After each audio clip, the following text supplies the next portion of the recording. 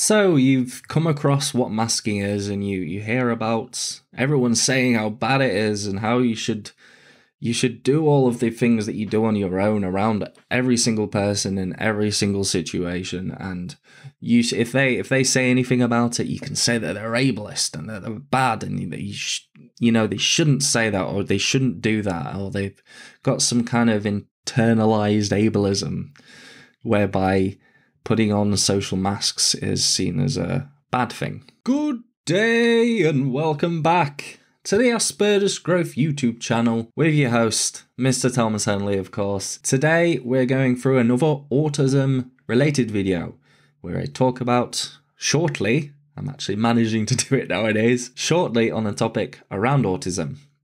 Today the topic is masking. Is it bad? Is it not bad? What is it? We're going to go through that in this video, and, well, thank you for sticking along so far, even though it's been a very minimal amount of time. Let's get into it. For the purposes of this video, we are going to be referring to what is known as masking as autistic masking. I'm going to refer to masking as the act of changing one's outward behavior, one's outward appearance, in order to fit in to certain social groups or situations. For example, you can mask at work, you can mask in a relationship, you can mask on your own, well, maybe not on your own, but you can mask in a lot of different areas of life in order to fit a certain social expectation. Autistic masking, for all intents and purposes, is the act of hiding your autism from the world, from other people. The issue is, for a lot of autistic people, is that we do it all the time. With our mum, with our teacher, with our friends, with our partner. We tend to mask because we don't feel like anyone can really love or like us because we are autistic. Very horrible, difficult thing. It's almost like drastically altering your personality for the benefit of other people, so that they'll like you, and so that you can feel socially validated and not alone. The people who like you and socially validate you are validating a non-existent person. Someone who isn't autistic, the neurotypical version of yourself, as it be.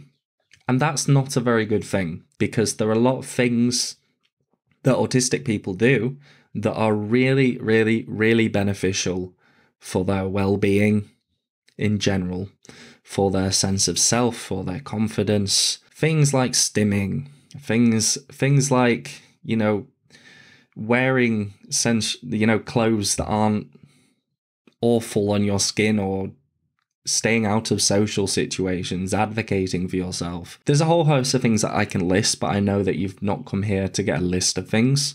So we're going to talk about whether it's good or whether it's bad.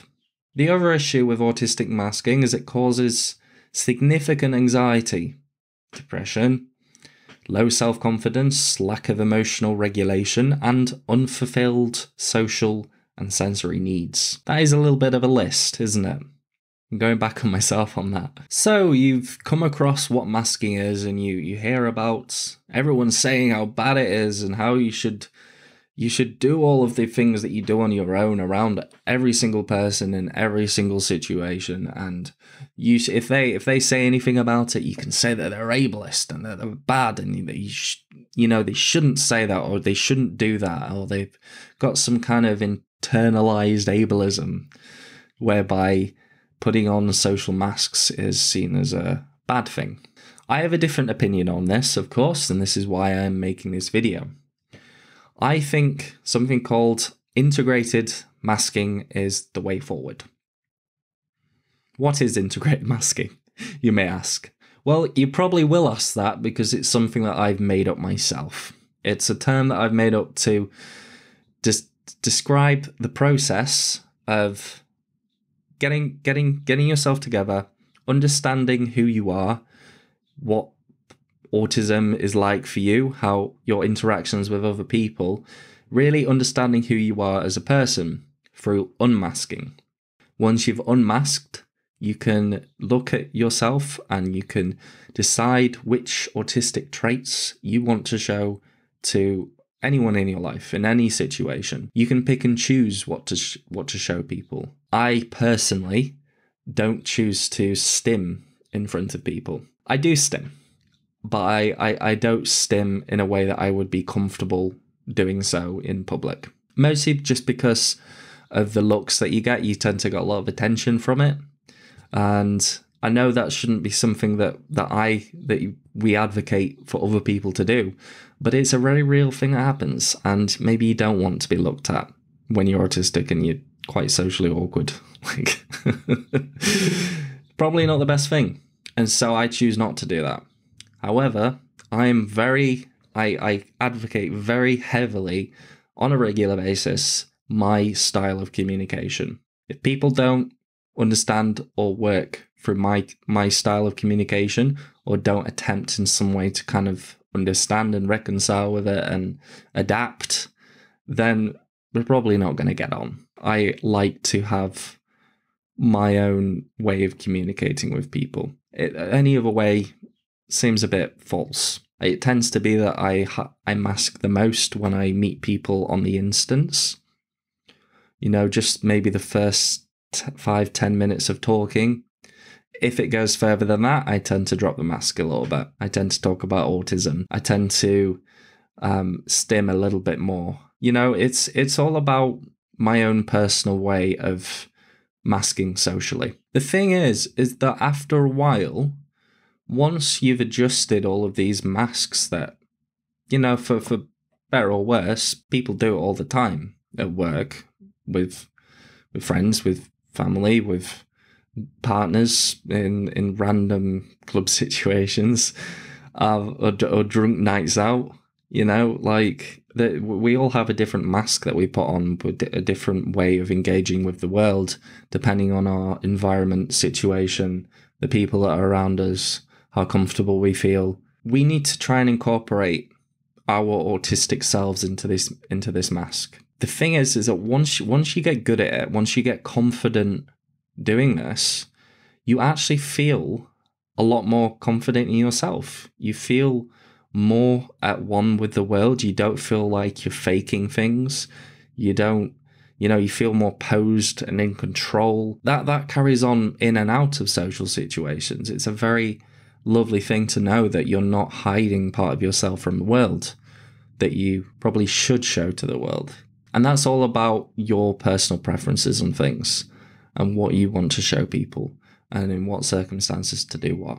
We do also have to pay attention a little bit to the fact that social skills, they're important. We need social skills in every environment to, most of the time, to be successful. Dating and interpersonal relationships, the workplace, and education, networking, even just doing the job that requires the least amount of communication with other people. You're still communicating with somebody. Someone's employing you. Someone's working for you. You're always around situations where you need to be good at socializing, so that we can pull up these inherent difficulties that we have generally in socializing, so we stand a bit better of a chance in the world. We have one of the worst employment statistics that you can find. I think it's about 22% in full-time and part-time employment.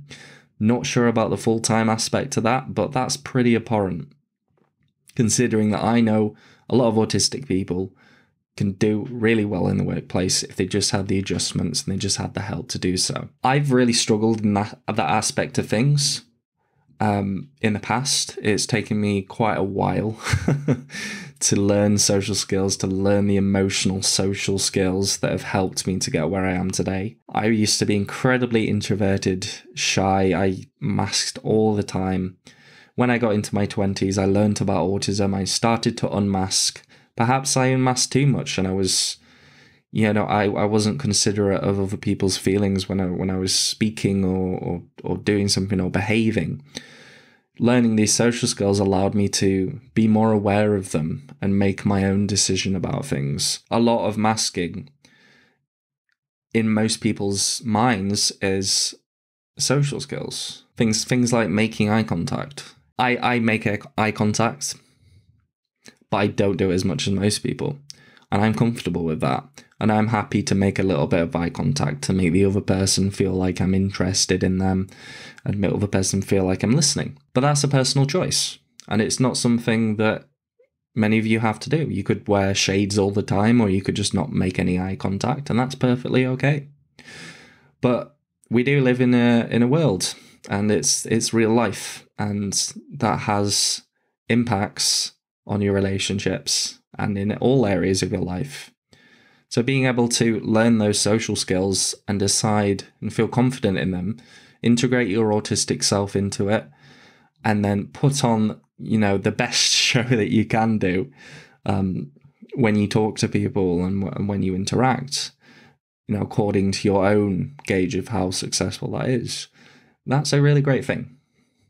And it's really good. And it may be stressful. That's another element to it. Socializing, the social anxiety, the anxiety in general, the sensory distress around in every single corner of this world. There's a lot of things that can make, normie masking, not autistic masking, just masking in general, hard. And a lot of this, it's down to your own personal preference. You don't have to do this all the time. If you feel like you're in a social situation and you feel like it's draining all of your energy, then stop. Then go do something else, or go take a breather. It doesn't have to be as clean cut as no masking or always masking everything all the time and creating this fictional character. It can be a lot more realistic and can be a lot more personalized for you. And if you would prefer to unmask fully in public and not learn the social skills and do things of that nature, that's your choice. I don't think it's the best choice. I think it's good to learn those skills. It's good to mask to a certain degree, depending on your situation. But that's my choice. I guess it's really where you want to go with this.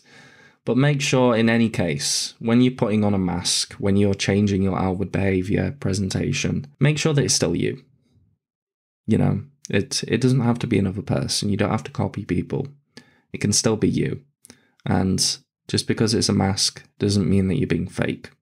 It's just something that everybody does in all such circumstances, in different circumstances. And that's okay. A little bit harder for us, but it's okay. I do want to end this video by saying that no, I am not saying blanket term autistic masking is bad. That's not what I'm saying.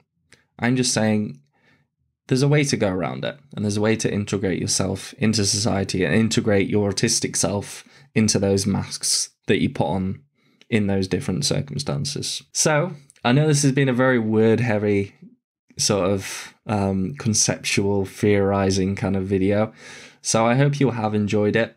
And please, if you have any questions on this, just ask and give your own opinion on this. I'm not the holder of all autism truths.